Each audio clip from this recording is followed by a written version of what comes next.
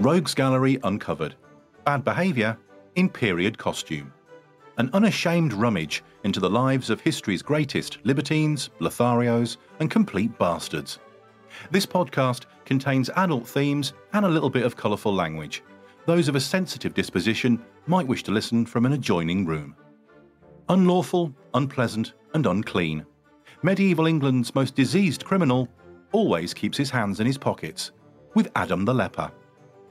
The following tale is written in the present tense of the period in which it's set, and as such might contain attitudes and opinions of the protagonists and their times which would today be considered unacceptable. In this case, almost medieval. They're not necessarily mine. England, 1348. So you say you were robbed by Adam the Leper. Can you describe him to me? About average height, one of his men called him Adam. Anything else? He had leprosy. Well, that certainly sounds like him, all right. You've had a narrow escape, my friend. Adam and his not-so-merry men have been terrorising the southeast for the best part of 10 years now, and a right brutal gang of thieving bastards they are too, if you'll pardon my Latin. You and your companions must have been a particularly rich prize, as these days they don't tend to lurk around at the side of the road like common brigands. Adam and his gang's speciality is robbing whole towns. He's probably robbed yours, if you did but know it. It's always the same. They turn up on market day or when there's a fair on. The streets are full of peddlers and visitors from out of town, you see, and everybody's busy and excited. I love a good fair. Acrobats and sword swallowers, rope walkers, dancing bears, minstrels having a sing-song. Lovely. And wrestling contests too. I used to win a fair few of those in my day, I can tell you. You know, with everybody miserable about war with the French and raging pestilence or wondering if there'll be another famine this year, it's still nice to have something to look forward to.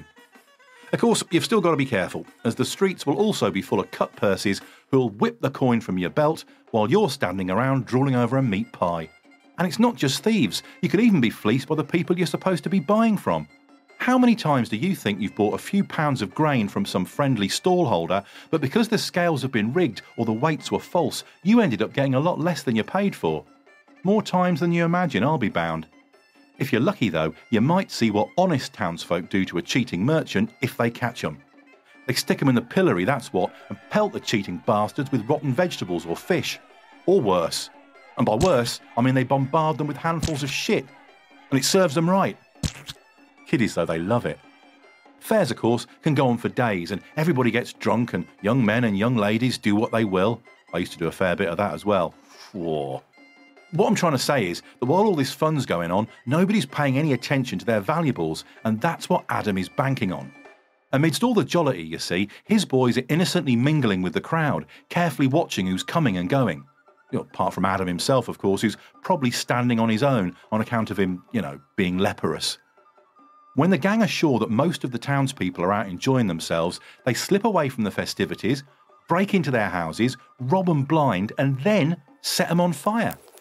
In all the hue and cry, they fade away into the smoke, and the townspeople don't know what's been filched or what's been consumed by the flames. You've almost got to admire their cleverness. I tell you, I'm in the wrong game. To be honest, you're lucky to be standing here at all. Adam's lot are also famous around here for kidnapping. A bag over your head, a knife at your throat, and poof. 1 minute you're admiring a nice new frying pan you've just bought, and the next you're off into the woods before anybody realises that you've gone. Before they've even had a chance to miss you, your family gets a message that unless they stump up a big bag of gold or silver by way of ransom, they'll find your body hanging in pieces from a tree. And even if they do pay, the chances are that Adam would have cut you up a bit before letting you go, just for sport. You'd think, being a leper, you'd have more important things to think about than wanton cruelty. I suppose, since the Great Pestilence, people aren't so kindly disposed towards the contagiously ill. I mean, they used to give them alms and build hospitals to house them in. Now they just run a mile. Nobody's safe these days, not even officials going about the king's business. Adam's particularly fond of robbing them, just to show how little he respects the law. The Prince of Wales once sent some of his servants off to the market to buy some food. And they came back from an unexpected meeting with Adam, beaten to a pulp with not a penny on them. He'd even pinched their horse and cart. He's got some cods, though. It's a brave man who robs from the king. Have you ever heard of Richard Puddlecut? He was a cheese merchant who tunnelled into the crypt of Westminster Abbey back in '03 and made off with £100,000 worth of gold and silver. Now, you'd think that'd be enough for any man, but oh no, the silly bastard, pardon my Flemish, spent the next 2 days getting royally pissed before tunnelling back in with some of his mates to steal another load. It was only when clerical valuables started turning up in pawn shops and brothels and fishermen's nets that the Abbey monks finally realised that they'd been robbed. It was said, that Puddlecut was in cahoots with some of the monks, although he claimed at his trial that he'd been working alone. They did find a few of the stolen items, though, hidden in the monks' rooms, which, to a professional like me, is a sure sign of guilt. Of course, the monks, being monks, claimed the benefit of the clergy, so they got off scot-free. Puddlecut, though, wasn't so lucky. He was hanged and his skin nailed to the Abbey door as a warning to others. Now that's more like it. These days, they call rotting bodies swinging from a gibbet or a shrivelled head stuck on a pole a deterrent.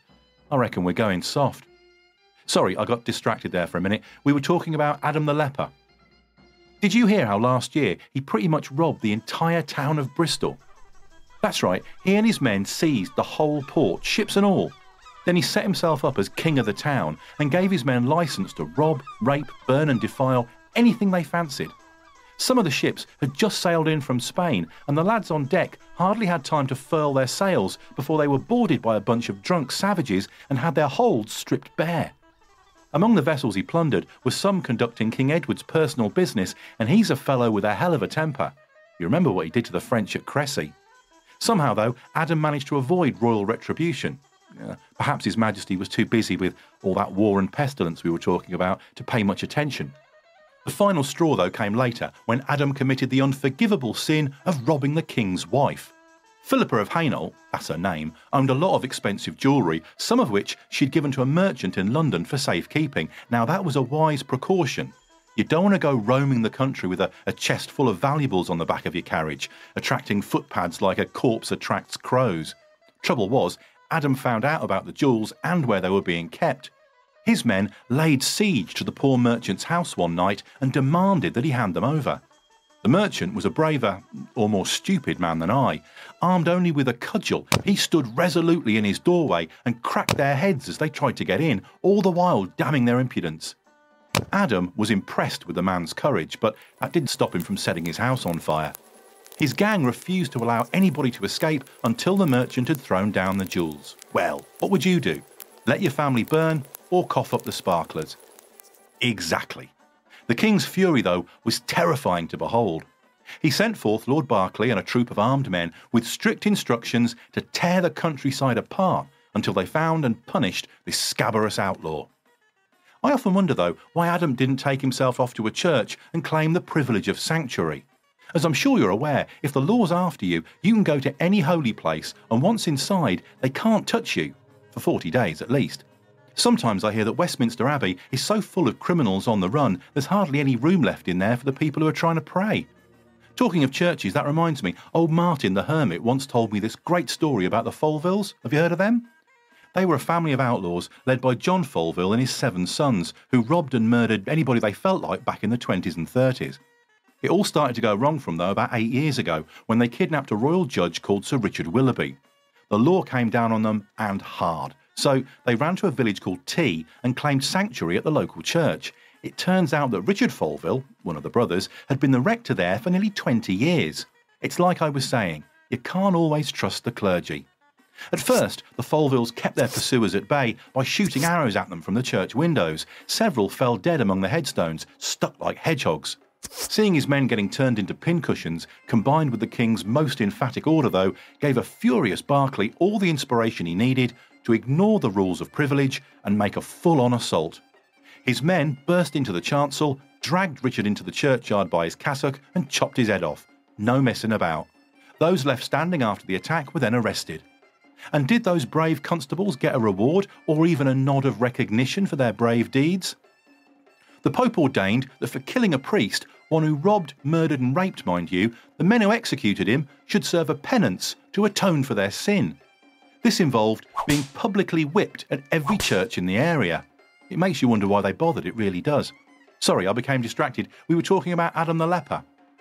They captured Adam at Winchester, you know, and I would have thought he was for the noose, the axe, or even the stake. But would you believe it? He got off. And it wasn't for the usual reason that he bribed the judge to let him go. You'd be surprised at how lenient they can be when you cross their palms. Nor was it that he offered threats of violence. I tell you, I've seen a judge about to deliver a guilty verdict one minute, get a knife pulled on him the next, and suddenly decide that the accused has got no case to answer. No, it was Adam's gang that did it. They stood outside the courthouse and savagely attacked anybody who came in or out. In the end, the trial couldn't go ahead because nobody could get close enough to the judge's bench, so they had to let Adam go. It's all about jurisprudence, you see. I blame Magna Carta. They should have stuck with trial by hot iron. You knew where you were with that. Pick a red-hot bar of iron out of a blazing fire and walk with it in your hand for 9 feet. If 3 days later your hand shows no sign of healing, then you're guilty and you hang. Simple. I don't know what this country's coming to, I really don't. So the best thing you can do is leave me your details and we'll get back to you if there's any news. Oh, you've gone. Where's my bloody purse?